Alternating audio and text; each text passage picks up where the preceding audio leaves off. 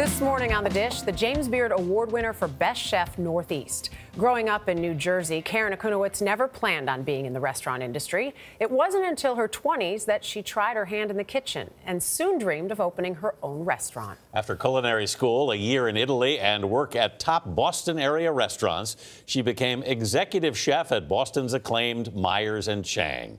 That's where she created Asian-style dishes that won her the Beard Award and other big honors. Now she's moved on to that dream of opening her own venue, Fox and the Knife, with an Italian-inspired menu in a warm wine bar setting. Debuts in Boston's South End early this year. We spoke with her recently. Chef Karen Akunowicz, welcome to The Dish. Thank you so much for having me. Congratulations on the James Beard Award. Oh, thank you, guys. So cool. That is so cool. I have to admit, I've been somewhat mesmerized by this beautiful cocktail, but tell us what's on the rest of the table.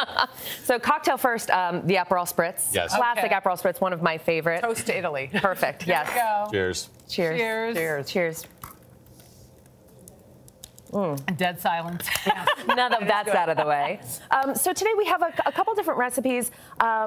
Pork, hazelnut breaded pork Milanese with Honeycrisp apples. And then we have some dishes from the Myers & Chang at Home cookbook that came out last year. So sweet and sour Brussels sprouts agrodolce, long beans almondine, smashed fingerling potatoes with chili jam and cilantro, and a little bit of chocolate tofu mousse. That's what I'm starting with first. Eat dessert first, that's what Joanne Chang always says. Yes. So I have to say, you started on this endeavor late in life. I did, a little bit. Most chefs start as children. Yeah. How did you come to it late? You know, I sort of came to the kitchen from the front door, actually, from the other way around. I've worked in restaurants since I was 17 years old. I was a waitress in a diner in New Jersey. Nice. I mean, that's really my first restaurant job. That's where it all started. And I love hospitality. I love restaurants in general. I love that we come together and it feels special when you go out to eat. And you know, when I was a kid, we didn't have a ton of money, so if you went out to eat, it was a big deal. It was a special occasion, and I loved that feeling. You talked a little bit about it, but what is it about cooking that you love so much? What is it that just drew you there? I mean, I think it's just, you know, exactly this, right? Making food for somebody, sitting down, sharing food, and what comes with the spirit of sitting down together and eating food together and making something for somebody. It's a little bit of like love on a plate, right? Your first kitchen job ended up being kind of a trial by fire. Oh my gosh, absolutely. When the chef got violently ill. That is correct. And then what happened? It was my first day and my first job as a line cook. It was a very small restaurant. There were only 10, it's actually called 10 tables, only 10 tables. And the owner looked at me and said, if I don't take any walk-ins, do you think you could cook for the reservations that were coming in? She said, I'll make the salads. Can you work the stove? And in my head, I thought, no, I can't. Absolutely, I cannot do this. I have no idea. I went to culinary school. I've never worked the line before. I have no idea what I'm doing.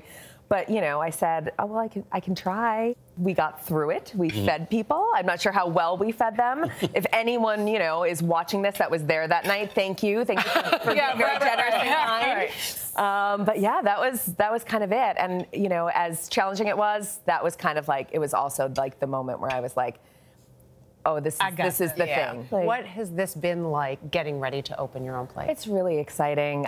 It's, of course, stressful. I mean, that's the reality of it. But it's really exciting. And it's, you know, not to sound cheesy, but it's kind of a dream come true. When I found this space, I knew this is the restaurant that I wanted to put there. Why? What did you see? I just felt it's a neighborhood spot. It's on this great corner in South Boston.